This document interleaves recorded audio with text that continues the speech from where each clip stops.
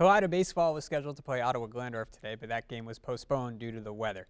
Wildcats are 8-1 on the season, led by a staple of strong arms. One of those pitchers, Austin Swift, is playing his fourth varsity season before continuing his baseball career in college. And as I found out in this week's OIO Prep Profile, Austin and the team's fast start is the product of extra effort in the winter.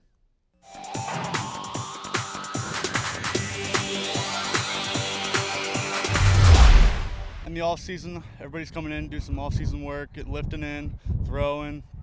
Just all that hard work in the off season is paying off right now.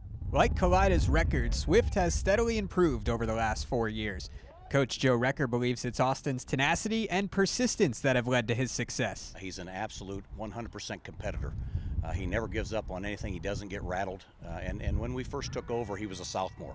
Coming off a freshman year, pitching varsity, did fairly well. And in his sophomore year, he kind of struggled a little bit.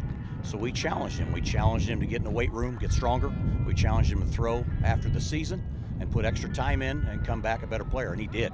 On the mound, Swift feels right at home. He enjoys the focus pitching requires. Being involved in every pitch keeps you active. I mean, you're always awake. I like striking people out, getting people out, and that's the best part of the game right there. When he's on the mound, our kids are really relaxed. I mean, they feel like we've got a chance to be in any ball game, no matter who we're competing with. And he brings that kind of confidence to our ball club. He's an outstanding pitcher. He has 3 pitches he controls very well. He's got great velocity.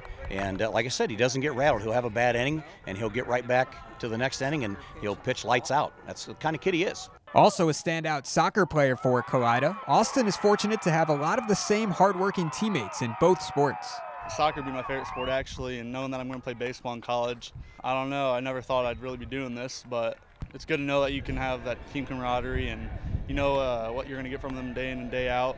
Hardworking and blue collar. I mean, nothing. That's Collida sports right there. Once high school concludes, Swift will play baseball at Indiana Wesleyan.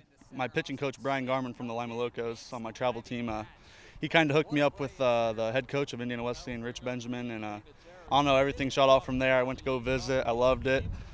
Players, got to visit the players, current players, and some future recruits coming in.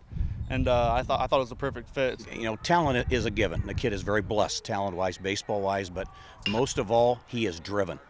He's the most driven kid that we have. He's the first one to practice. He's the last one after practice to hit. I mean, he'll come in and hit on off days in the gym. The kid is a workout fanatic now. I mean, he'll do what it takes to succeed at that next level, I have no doubt. In Collida, I'm Matt Finkel for the Sports Report.